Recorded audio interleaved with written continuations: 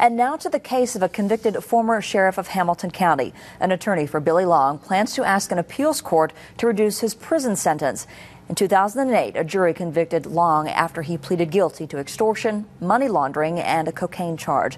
Long helped the government with other cases and is now saying because of that, he deserves to have his sentence reduced. It's an unfortunate situation. An officer of 31 years of good public service served his country in Desert Storm and got into election and listened to some bad people and got him in some trouble. And it's a real tragedy when you look at it overall, because he had a good record up to that point.